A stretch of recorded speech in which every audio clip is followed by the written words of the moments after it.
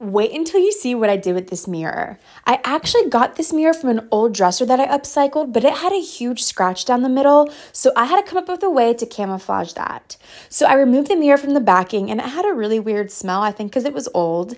And then I flipped the mirror on its back and used paint stripper and removed layers and layers of painted backing. This was a messy job, but once I got down to the mirror part itself, I took some bleach and some water, and I sprayed it along the back, and this is what was going to eat away and give that mirror that really cool vintage feel. I then covered the back of it in gold gilding wax and reattached it to the frame.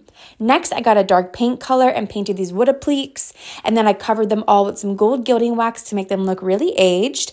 I attached them to the mirror, and this is the final result. How cool is this? I actually can't get over it. It looks so aged and old. Just to remember, that's the before, and here's the after. What do you guys think?